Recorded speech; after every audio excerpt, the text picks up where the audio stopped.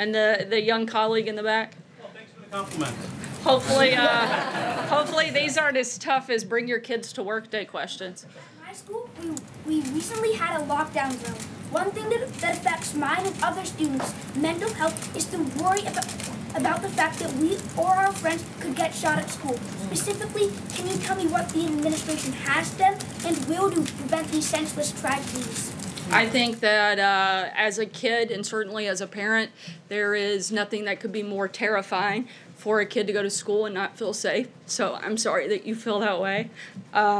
This administration takes it seriously, and the School Safety Commission that the president convened is meeting this week, again, an official meeting to discuss the best ways forward and how we can do every single thing within our power to protect kids in our schools and to make them feel safe and make their parents feel good about dropping them off. Amen.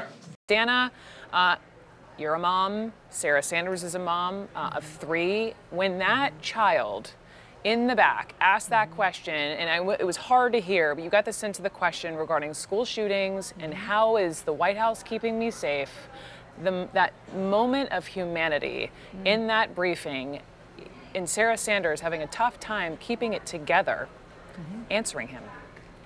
Yeah, I mean, it looked like it was going to potentially be a lighthearted moment going to a young reporter, and he had the toughest question in the room because of who he is. He is a young person who said, basically, I'm scared to go to school because I don't want to get shot, and that's what my friends feel.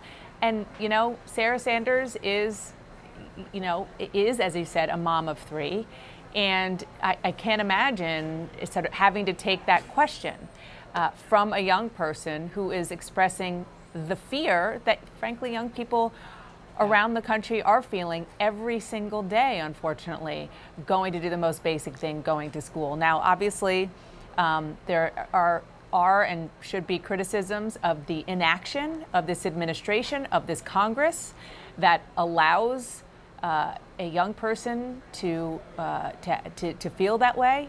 But in that moment, for those 30 seconds, it was just a young kid and a person who was trying to walk that line between being a representative of an administration that has had no action and somebody who sends her kids to school every day.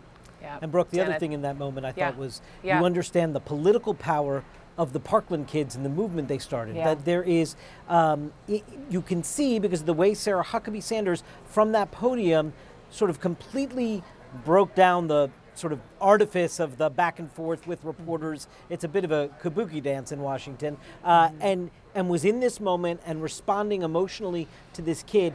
That, because he's representative of a student community, I thought we also got an example there of why we've seen such political power in that Parkland movement.